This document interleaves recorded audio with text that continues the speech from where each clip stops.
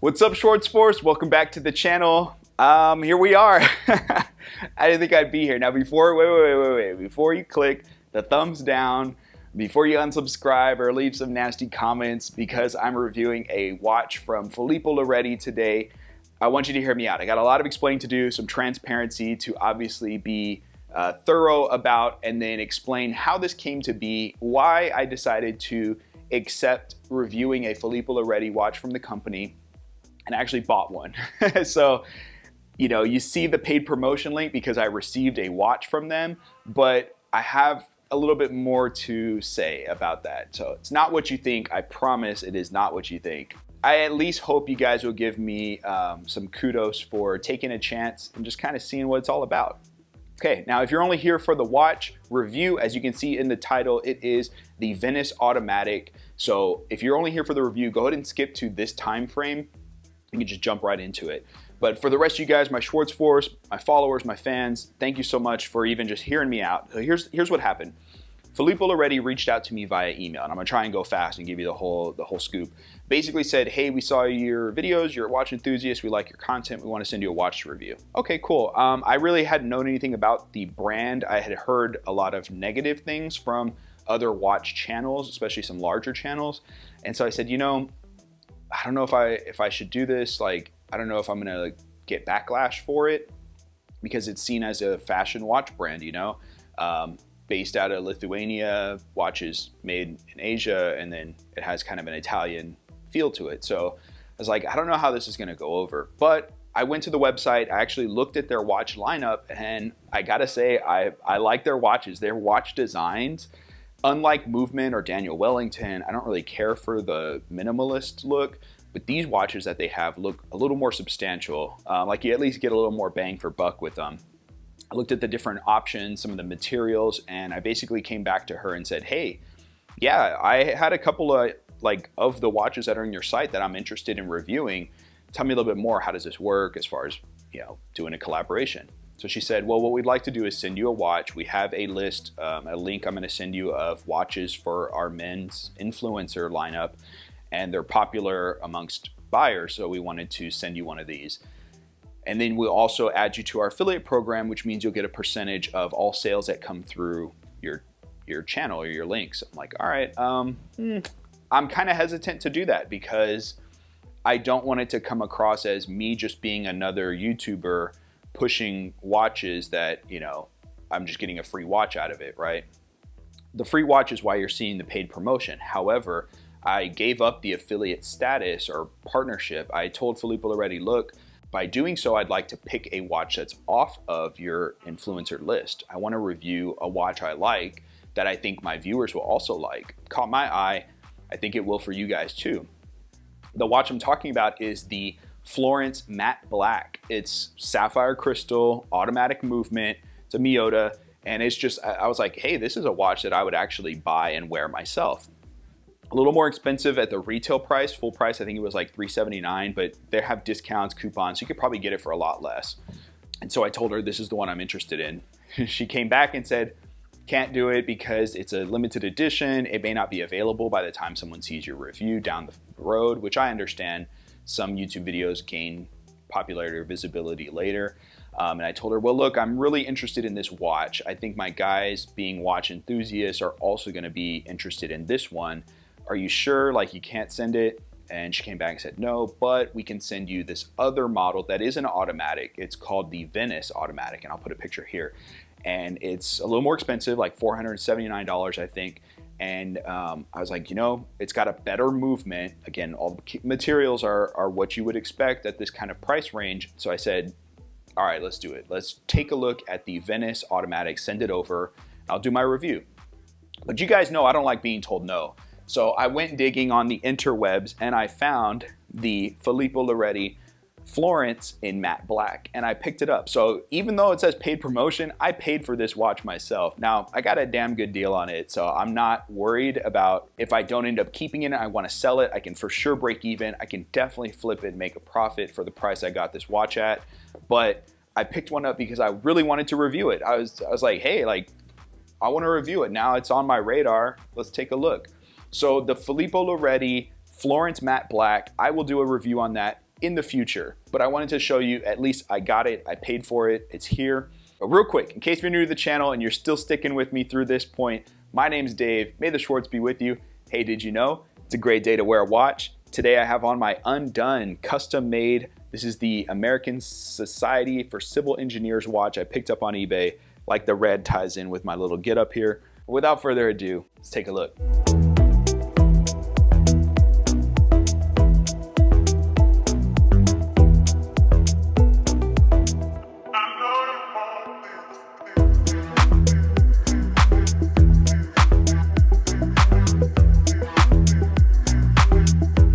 All right, let's get into the review of the Filippo Loreti Venice Automatic. Now, this wouldn't be a Schwartz Force review without the yoga hand, so thumbs up for yoga hands. You guys know what's up.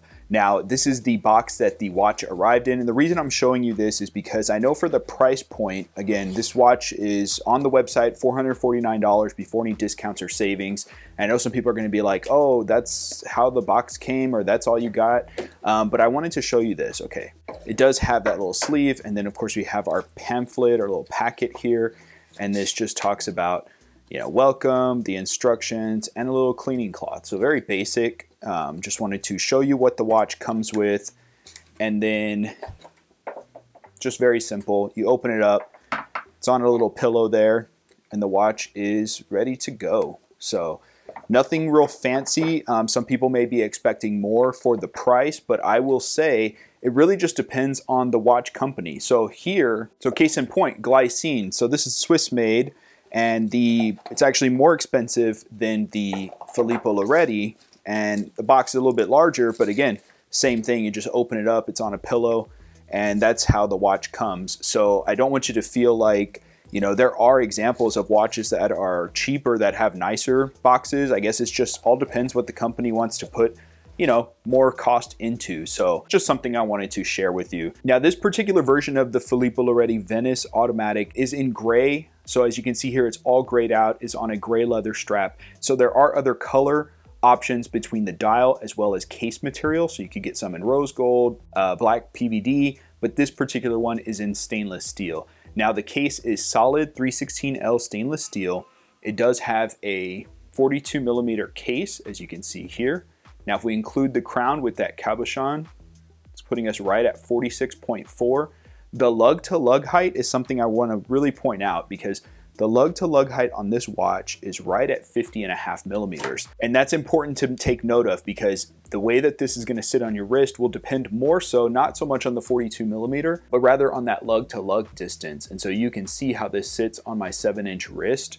You just want to be aware of, so that's something worth pointing out, that it is a rather tall watch. As long as you don't have overhang on your wrist, the strap is going to come down nicely. Now, case thickness with this flat sapphire crystal is going to put us just under 12.5mm. And then we see here we have a lug width of 20mm, and that is the width of this gray Italian leather strap. I will say this Italian leather strap is really nice. The quality of it just feels great, and it was very easy to break in. It's padded at the lugs and then tapers down, as you can see here.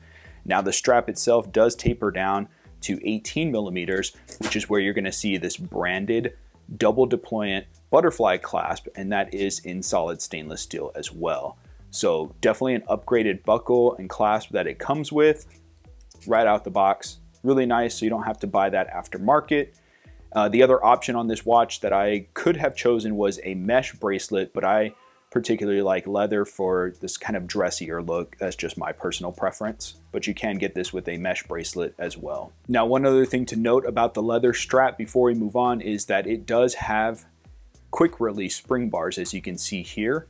So it just makes it easier to swap the strap out if you choose to do so. And then the leather also has this same colored stitching. So that is also in that gray color. Looks really nice in my opinion. Now this watch does have a flat sapphire crystal. I have my diamond selector here. Let's go ahead and test it out.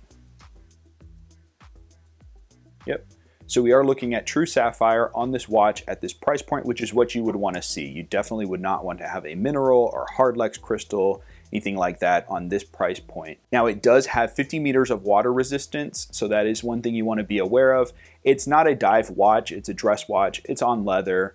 I'm okay with the 50 meters water resistance, so you're getting at least some peace of mind there with regard to, you know, hand washing and things like that. Just obviously don't go swimming at this watch and you'll be fine.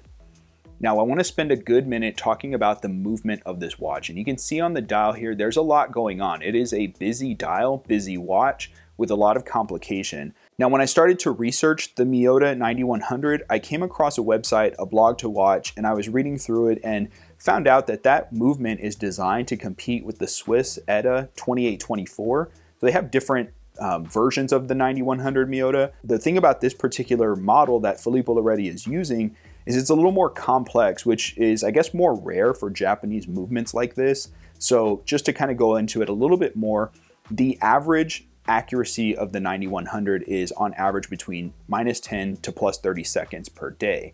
Now this has been regulated because I'm getting much better accuracy than that. And we'll get into that. I'll put it on the time graph for you here in a second. It is vibrating at 28,800 vibrations per hour. It has 26 joules and there's a 40-hour power reserve, which you can see this also has a power reserve indicator, which is really cool. That's something that I wasn't expecting. So when I saw that they included all of these on this watch, I think it was a great movement that they picked to use for this particular design. You know, it doesn't have a moon phase, but it does have day-night indicator at 6 o'clock.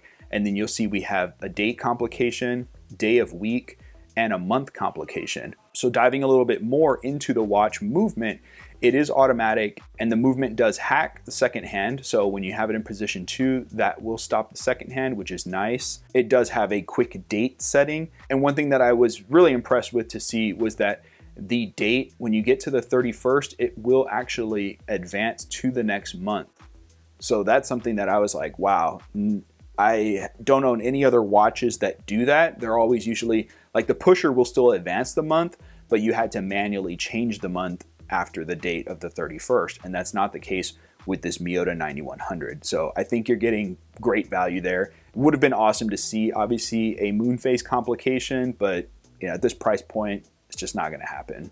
Now I want to talk a little bit about the design of this watch and why I like it so much. So let's take a look at the crown first. And that crown, you can see, sticks out quite a bit, has very pronounced coin edge there, and then you can see this cabochon. Now the cabochon is, I tried asking my point of contact with Filippo Loreti what the cabochon is made out of. You know, is it plastic? Is it glass? Is it agate?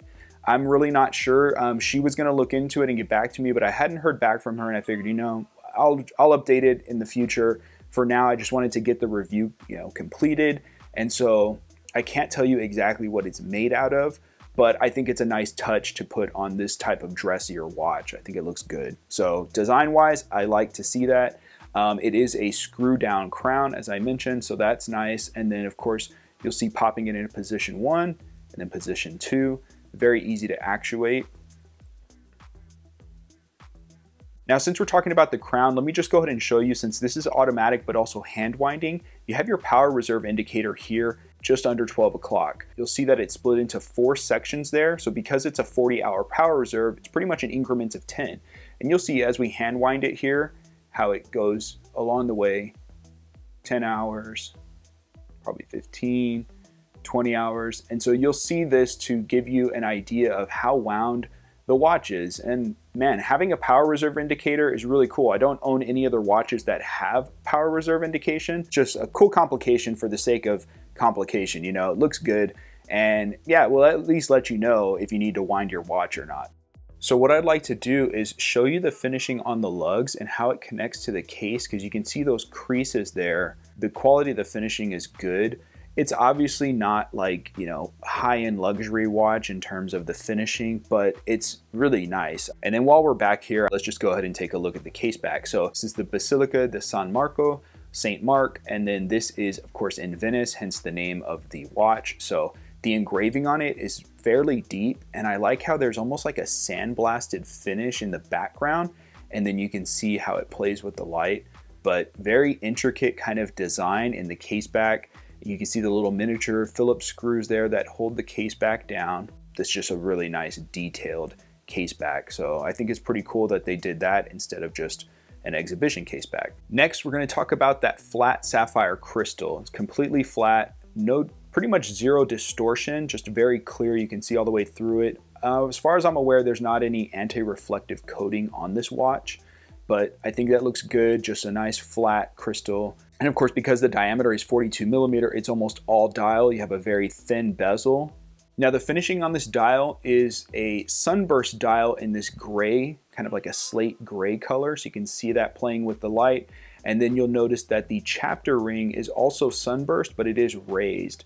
And so it kind of slopes down at this angle, plays with the light there. And you'll notice that there are these channels that are kind of dug into it where the hour markers, which are simple stick indices, are applied along the dial chapter ring as well. And then you see these concentric circular patterns at the 3 and 9 o'clock subdials. That's where we have our month indication on the right and then day of week on the left. And then of course, right above 6 o'clock, you're gonna see our 24-hour indicator or day-night indicator. So you have your sun and moon. One thing I like is that it has this very intricate wave pattern that's engraved into this bottom section. Almost looks like a seashell kind of. So there's a matte finish on that dial, and then the moon as well as the sun and the stars are all done in high polish, very reflective. Just looks really cool in person. Now all of the hands on the dial are these alpha hand shape, except for the second hand, which you can see is just a very thin needle shape. There's no lume that's applied on the watch anywhere. It is a dress watch, so there's no lume. And then lastly, I wanted to point out along the chapter ring are all of these applied dot indices at each minute. Now you'll notice that the dots in increments of 5 are a little bit larger, and then all the other minutes are just slightly smaller in size. And we do have a satin finish or brushed ray hot there along the edge. So it's a little more muted as far as bouncing the light and reflection on the ray hot. So one of the other things I want to point out is this date wheel is matching the dial color. Again, that's just a little more attention to detail at this price point. So a lot of other watches, depending on what you're spending, usually get just a simple white date wheel, but get a slightly upgraded date wheel that matches the dial color. So good job, Filippo Loreti, for taking care of that as well. Kind of fades into the dial a little bit easier, but it still has the date there. Lastly, I just want to show you the function of the crown, and then I'll put it on the time graph so we can see what kind of accuracy we're getting here. Now, when we're in position 1, you'll see if we turn counterclockwise, which is towards us, that's going to advance the day of week. This is nice because a lot of other watches, you have to go all the way through the 12 hours with the hour hand to get to the next day of week. Here we have quick day of week change. And then when we go on the right, that's going to be your day of month. And you see how it just clicks into place, falls in nicely. Same with the day of week. So pretty cool that in position 1, you can change both of those. Now, when we go out to position 2, again, we hack the second hand. Now, as we advance the minute and hour hands, you'll see the 12-hour indicator is rotating there. So now we're in the evening with the stars. The moon is starting to come up. And then you'll notice so first we're gonna look at the day of month change and then the day of week change. So here we are at 11. You can see it's just starting to advance slightly. So right before midnight, it pops over. And then let's take a look for the day of week. We are on Sunday, just after midnight, 1 o'clock. Okay, so at about 2:15, it pops over to the next day. Let's go ahead and get this on the time graph and see what kind of accuracy we're dealing with. All right, guys, so here we go. I've had this running for just a few minutes, and you can see the accuracy we're working with is from +1 to +2 seconds per day. Amplitude of 271, a 0.1 millisecond beat error, 28,800 vibrations per hour. I'm blown away with such great accuracy out of this watch movement. And I think that, you know, this is kind of changing my view on Filippo Loreti watches, at least the automatic. What do you guys think? Thumbs up for that kind of accuracy? Yeah, I think so. There's my review of the Venice automatic from Filippo Loreti in this gray color with the gray leather strap. Let me know what you guys think down below. Again, I don't get any commission for any sales, but the point of contact I have with Filippo Loreti did say you can use the coupon code VMSM15. That'll save you 15% off any purchases that are $60 or higher. So you can definitely get 15% off if you decide to pick one of these up. I think they probably have some sales coming up too, being that Black Friday's around the corner. We got holidays here coming up in December. So check them out, but let me know what you guys think on this watch. I know for me, I was curious. I'm glad that I decided to have them send the watch in because this thing, in my opinion, is a winner. The price is probably the biggest hurdle for some people to get over, but if you can find a good deal on these, either new or used, I highly recommend it. Accuracy is great. The material, the features are great. The movement is great. So did this video at all change your opinion about Filippo Loreti in terms of the watch? Again, I didn't want to get into all of the branding, their marketing. I just wanted to go specifically based on how is the watch. What do you guys think? Let me know. I always look forward to your comments. And as always, if you haven't subscribed, join the Schwartz Force. I'd love to have you be part of the team. Thank you for all the support. And I will look forward to seeing you guys at the next one. Until then, may the Schwartz be with you. Take care.